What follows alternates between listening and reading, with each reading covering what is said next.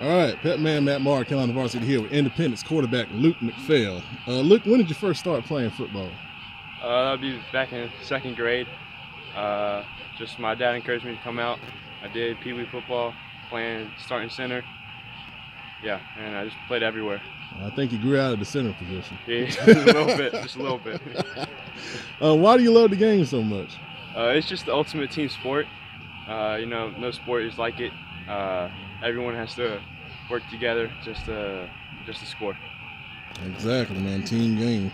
Is there a current NFL player you would compare your game to?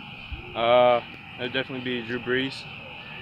He's just a great leader, man of faith. He's a great role model. Yeah, that's an excellent one. What makes you stand out as a great player on the field? Just never give up. You gotta give every down, even when when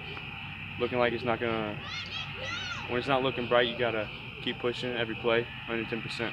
All right, man, excellent. What's your best memory playing high school football so far? It's just sticking with the group of guys. We've had a lot of coaches over the past few years, and we're just sticking together. We're just brothers.